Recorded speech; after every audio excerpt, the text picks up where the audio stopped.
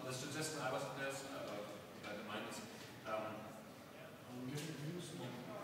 Are we getting views stream? Yes, Mark asked about it. Oh.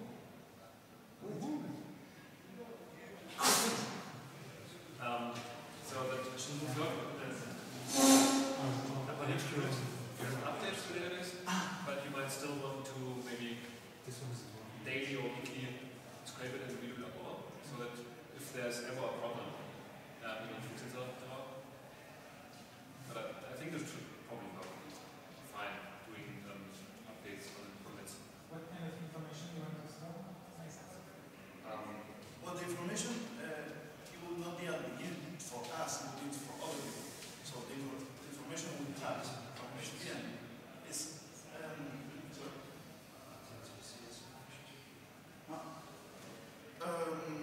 information we have nowadays about BCS is the parsing of the change log, the parsing of control file, watch file, and packages. What else? Log message?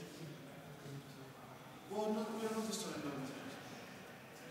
It's not historical data about each commit, just some status of the package. Each commit will You update the status of the package, but yes. you don't increase the size. No, only for new packages. Basically, new packages have one right code with. Yeah. So we don't upgrade the full database on each commit because it doesn't make sense. This is something that already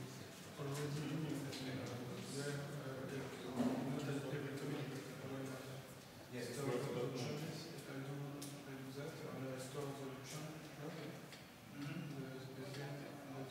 For the work for Git, there is a section here for different PCs. I think it's I'm a bit sad that if we don't do the work every we will do things the same because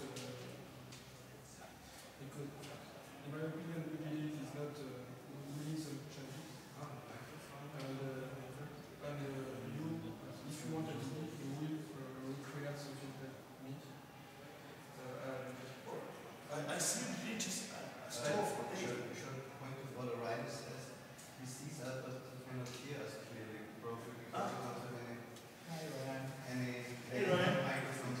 So maybe we should try to speak loud and clear. There is a microphone there. But I don't know if the audio mixer is doing anything. Slide it to down. Do you have any microphone around there?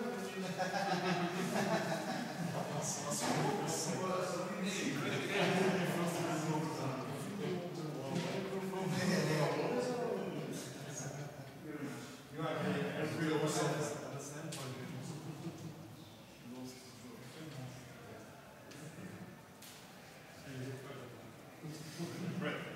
Hello, Ryan, can you hear us?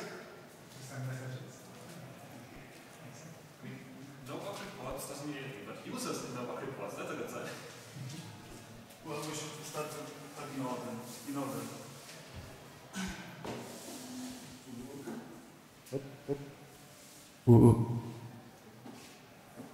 Hello, Ryan. Okay, what I was saying? What I was replying to you is that if the idea about using Unity is not making a big thing out of it, just using it as a data source or data storage. But anyways, it's twofold. One is with data that somebody else can use and we don't use it. And the other thing is to use Unity as our data store. It's a completely different thing. This is something I spend a lot of time on because I was very interested. And we had some phone call, long phone call, and I think the build stat database is much better to do. No, you don't. To do software development, I think it's much better because there is what I said some minute ago. The database structure is easy to access from an object model development, whereas apparently the microphones don't help anyway. So can I try this? You cannot hear us? Yo.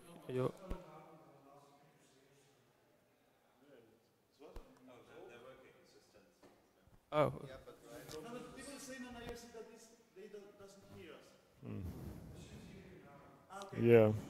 Please, Ryan, Okay. tell us that you hear us. This is my opinion, but I think if we want to store information in UDD, it's much more easier to fetch them from BuildStat database and push them in UDD. And this won't break the current mechanism where we have 4 big updates per day, because all the data will be already in another database.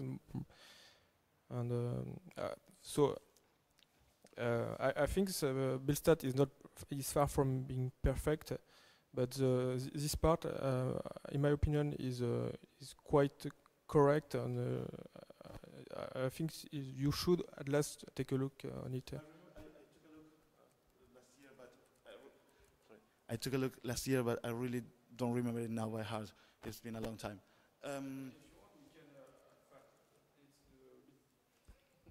If you want, we can have a look together after, just to see what can be done on the code base. I don't like the current interface of BuildStat because it's I don't like it. It's poor quality code and so on. And I love PET on this side. And I think we are lucky because both projects are strong in one side.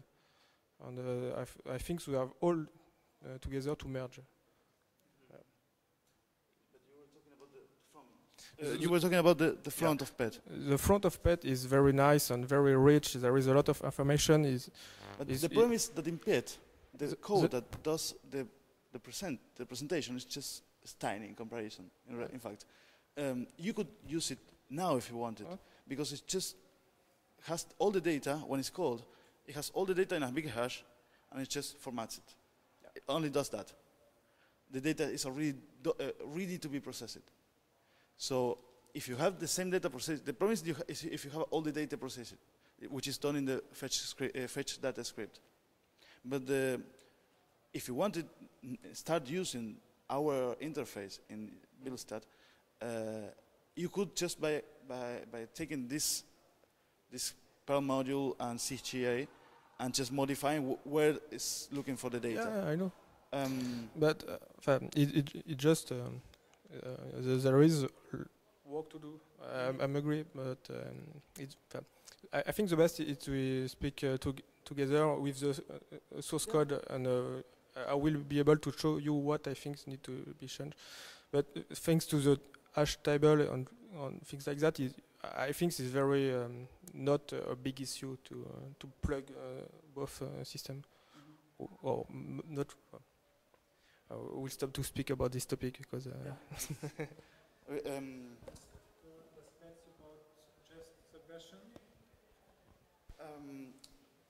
Joachim has been working on darks, and Ryan was working on abstracting the repository, the specific repository, because we also want to support Git and whatever. We have one fan there, a fanboy.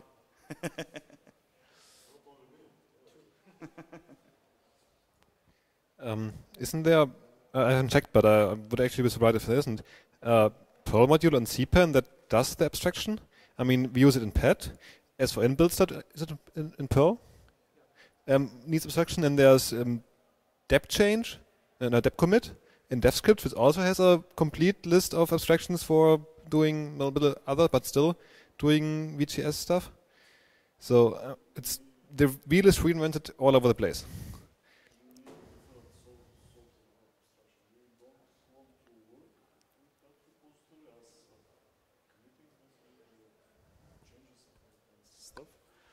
But we want to be able to track changes. So in the subversion variant, this means post-commit hooks, which update, which then they trigger an update of the cache, which then fetches the changes from the subversion repository. So it's more like reading the correct changes. That hasn't happened for a long time. I know, but still, if there's a project that's already abstracting lots of the stuff, I mean, some overlap there is, like diff, I think. No, maybe not. Yeah, but that's then something to investigate. Would be good to just join forces in this project and add what we need and use it. Yeah. If you want. The first step is to separate from the current code.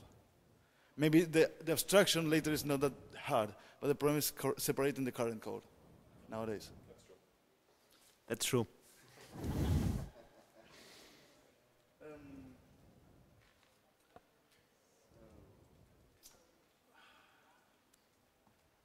So DebCommit, what else? As an example for abstract. DebCheckout? Yeah. They are both in Perl.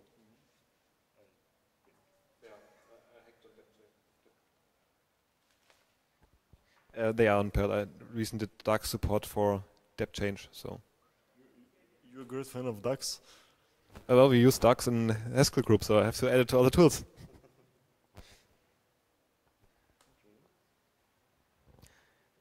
Yeah, I'm still a bit confused about where are we going to store our data now. Well, there was no decision. We were just talking about different possibilities, and of course the conflicting views of Goneri and Lucas about storing in one database or the other. And I think we are agree about that.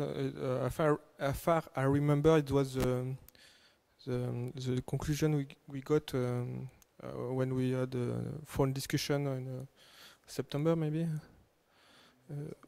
And I think you said some things like, okay, UDD must stay simple to access and to be easy to understand for people. And whereas, in my opinion, build-stat must be more complex and target for development and that's all. I think it's two different databases. And feeding UDD from build-stat is something trivial because you have the database and you have just to do a script to synchronize information. Well, I think we have to discuss it longer, not in a small BoF. The real question is how much data would you need in addition to what is currently already in UDD? Because if the problem is that, well, if you want to add a lot of data, sorry Ryan, so if the problem is, well, if you want to add a lot of data to UDD just for pets, and which won't be useful for someone else, then it's a problem. If the data is going to be useful to everybody anyway, and it's generic enough to be useful to everybody, then yeah, it's fine, perfectly fine to use UDD for that. For example, if you have a per commit script where you just need to pass the changelog and the control file, for example, and that you can call to scripts that you would call to say to UDD import that new changelog and that new control file, and then that's a script processing the data and putting it to UDD. If the only information you need is contained in those two files, then it's probably fine to do that in UDD. No, I'm not sure of what you want exactly in. Well, nowadays, what we do is store more or less that. The biggest problem is watch files, because each time a watch file changes, we have to refetch the information also. So update the information about repository, but also update the information about watch files, because we need that information now, not waiting for the next cron job. Because we want to know now if there is a new version of this one error in the watch file or whatever. That's why I'm also not sure about a big centralized database like UDD, but maybe UDD can use our information for somebody else, even if we don't use as our database. But actually, watch files. Sorry. That's the second and the secondary issue. If we can provide some information that someone else might use, that's nice and everything. But I think what we have to figure out how we can have the information that we want to use. Yeah. Well, for me, is as I said before, I prefer things that are local, that are more contained, and especially without daemons, depending on daemons, for this kind of tool. But it's my point of view only. We also have to discuss things like if we are going to do it, how to do it, the multi-repository stuff, which is quite complex. If we want to support archive-wide PET, for example, I would really like to have a PET for the whole archive. Yes, probably, or not.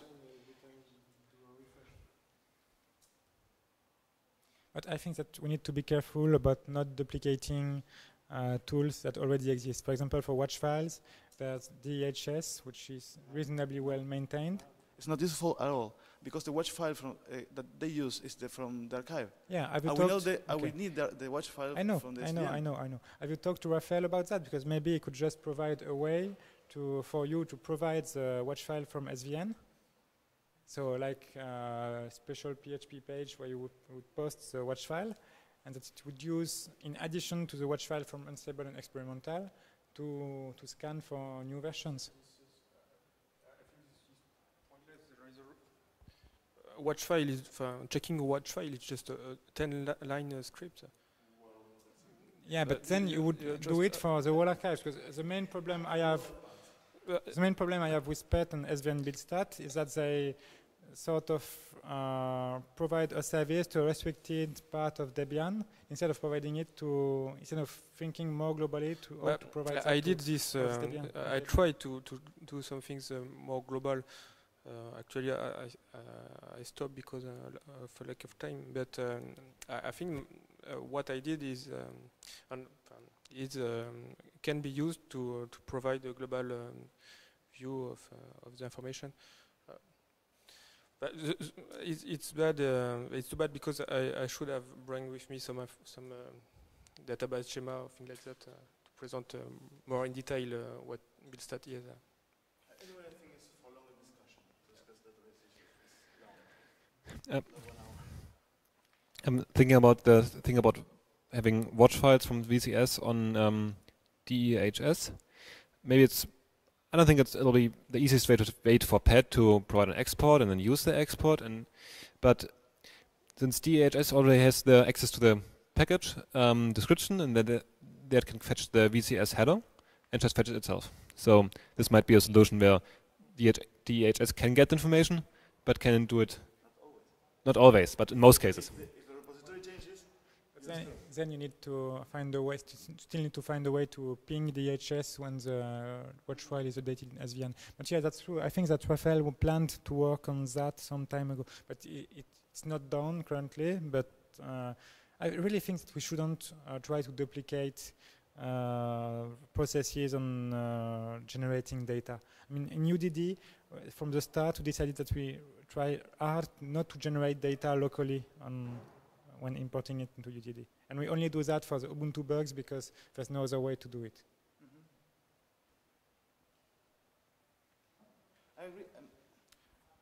I agree on that. Even there is some, but the biggest problem that we have is that PET, as SVN buildstat, are one of the few tools that are targeted at the repository level and not at the archive. DEHS UDD and many other tools, the PTS, work with archive. So it's quite different. You have to think about different things, and you have different time constraints, and the information needs to be really fresh.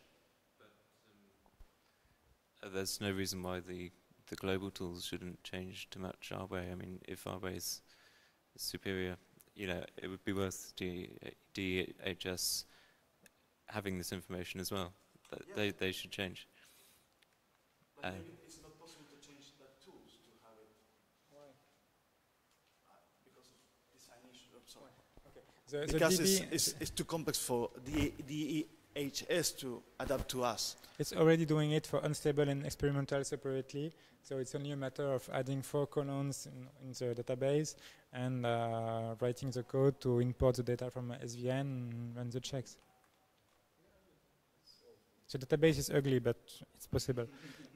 So does DHS already use UDD as the base, or? No, the data is just the DHS has its own PostgreSQL database on Alios, and data is exported from DHS to UDD.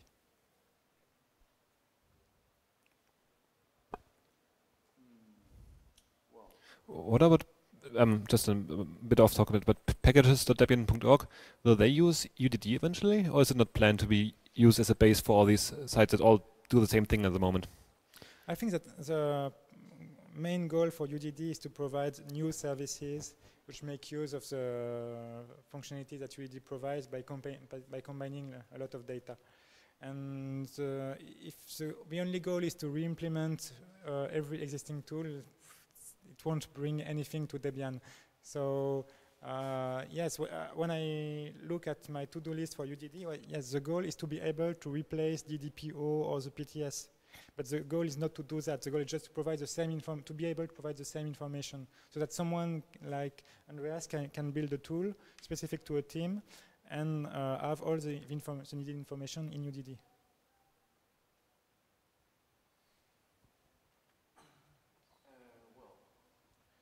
We have little time left. Yeah. Yeah. You are working. We're stuck on the same topic, if not. You are working on the tool to present information. Yeah. What tool is it? Yeah. What happened? They're distracted on UDD. They are distracted on UDD. Okay. Well, we have less than 10 minutes, so we should talk about things also in the short term. What we want to do now. So it's source application. We had this discussion last year, and I stuck in there about the database and all that. We need to talk more about that. The other things are that would be really cool to have. No, not now, but soon, is to at least have support for Git, Darks, or whatever. And in those not so distant future, to have support for more than one repository at the same time. The thing is, how are we gonna do it? Maybe Ryan from home wants to contribute. He said before that he has it in his head how to write this multi-repository stuff, but he hasn't written it down yet. Okay, so not really useful for now, for the discussion. No, maybe in a few hours. Well, for the abstraction is more or less clear. It was started when the code was writing. It's just to separate the calls to SVN to abstract calls like fetch me the last revision, tell me what changed, etc. Fetch me a file. You use SVN cat? Sorry? You use SVN cat to get the latest? Yes. Yeah, the call is cat. No, we are using the library. No, we don't spawn the shell ever. There's no system call at all, I think. That will be complex. How do you feel about converting all these nested hashes into some objects with accessor methods? I feel strongly in favor of that. because if you make a typo right now, it goes unnoticed. The thing is, the hashes also are the database. Some of them are like objects, but some other are like the database. So we'll need to think about it. It's more a midterm goal, I think. For that, we will need to rewrite the whole code, I think, probably.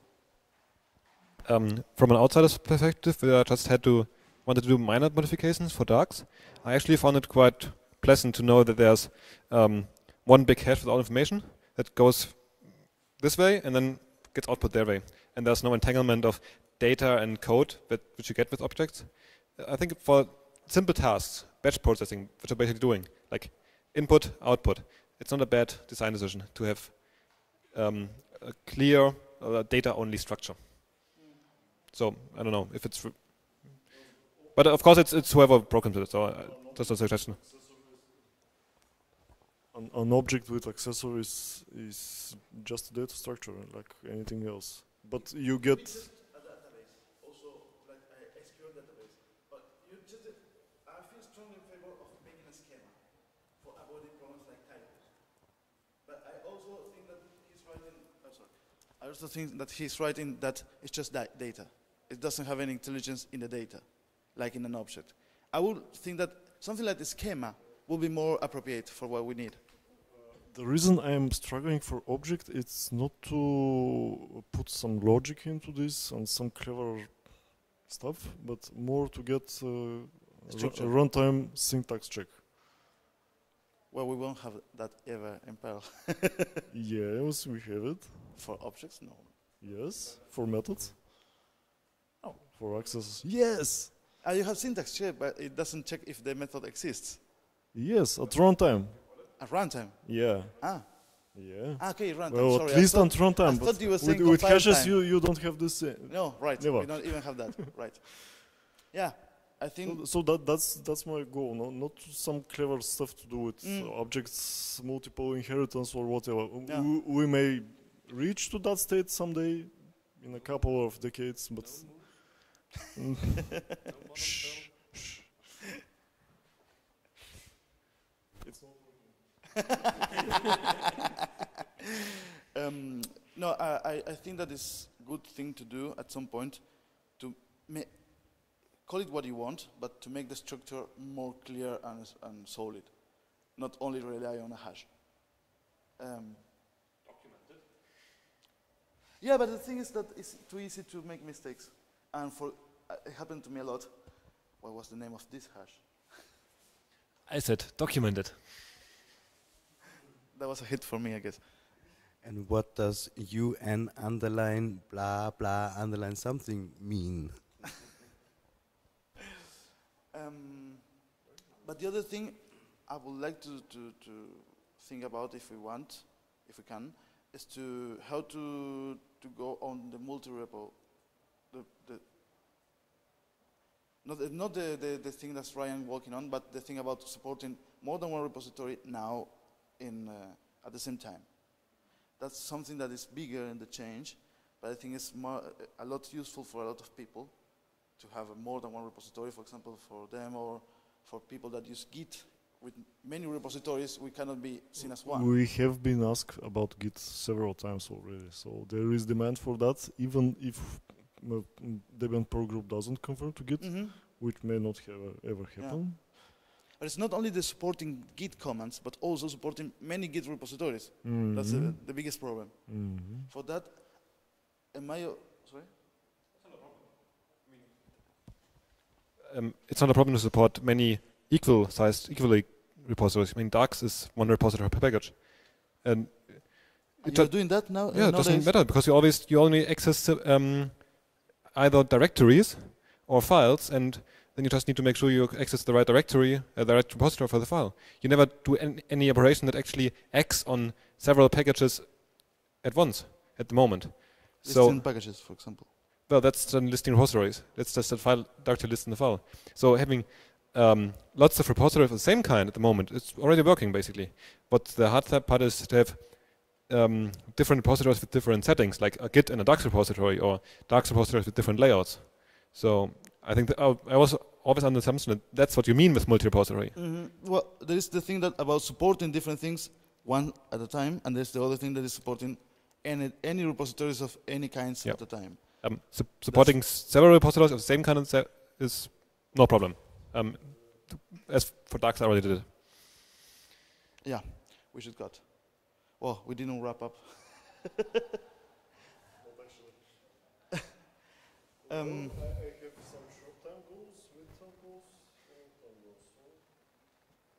Well, we can write a mail on the list and continue the discussion.